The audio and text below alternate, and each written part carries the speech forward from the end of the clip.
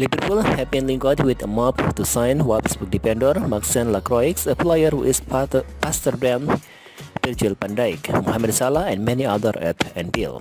Jurgen Klopp's side picked up yet another win from a losing position this afternoon against Crystal Palace. They are in a fantastic place now, and reinvestment in the January transfer window could give them the boost they need to go all the way in the title race. Lacroix would be a very good signing. Liverpool were dealt a massive blow after it was confirmed that Joel Matip had ruptured his ACL. The Cameroonian international has had a torrid time with injury throughout his Liverpool career. It's such a shame, but there is nothing he can do about it.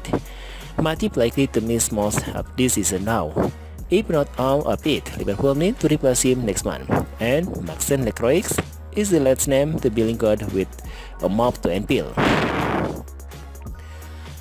The 22-year-old has brought attributes that are worthy of admiration, but the most impressive one is probably his pace. Despite being 6 feet and 3 inches tall, Lacroix possesses fantastic speed. He is Wolfsburg's fastest player, clocking a top speed of 34.5 km/h this season.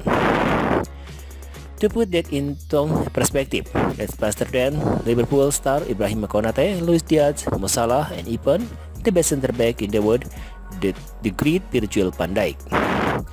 Maxence Lacroix has received a lot of praise since he joined Wolfsburg 2 years ago, but the biggest compliment that has come his way is probably from Bundesliga.com.